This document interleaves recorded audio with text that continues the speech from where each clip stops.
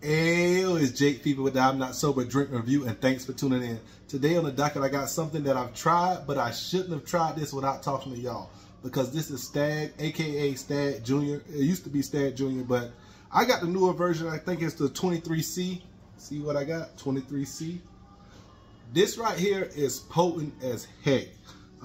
This is 62.95% alcohol by volume. It's 125%. This comes out of the Buffalo Trace lineup. That's their product line. And a lot of people seek this bottle. Sometimes this bottle can go from anywhere from $60 to $320. Like, I've seen prices like that range. Depending on which one you got, I guess like each one is different.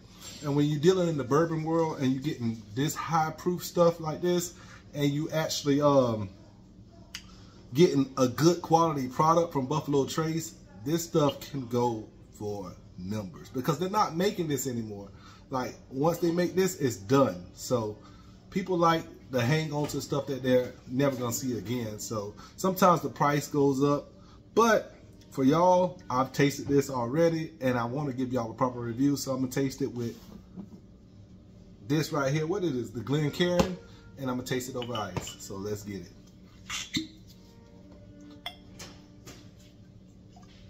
Now, y'all know I don't like the bottle design at all. It's kind of trashy because the bottle is kind of basic, but it's a Buffalo Trace product. I love Buffalo Trace products. Now, this is kind of potent to be drinking it like raw dogging like this, but I'm gonna pause that, no diddy it, you know, and I'm gonna give it a little taste.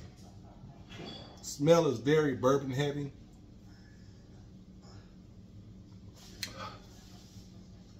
You can't hide from the heat.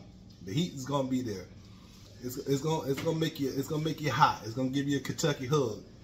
But flavor profile, man, it tastes like almost like a warmed up, like a flamboyant. What it is? When you cook with the brandy, when you flamboy something or something like that, it tastes like a wine that's like cooked, like a caramelized whiskey or something. Man, it just tastes hot and good.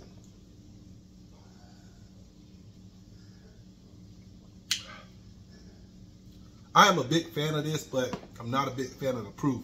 So it'll be blasphemy to say that I would like to mix this with something, but I'd rather put it in like a cube like this and make an old fashioned out of it.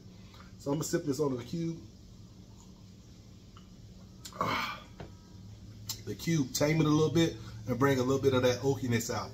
I like that a lot. So I'm gonna go ahead and give this a ranking of like a 3.75 out of 5, because the heat is overwhelming. I can see paying a big ticket price, like $200 or something for a bottle like this, and you got a heat that's just overwhelming that you can't take. It'll be too much for you. So that's why I give it that number, because I would rather taste this from a friend than to actually go buy it myself. And I actually had the opportunity. I actually won this in a raffle, so thank goodness for that. And I didn't pay a lot for it, so appreciate that. But y'all got the ranking, and this the Stagg, aka Stagg Junior. This your boy Jake Fever. Don't forget to like and subscribe. Thank you for tuning in. Yes, sir.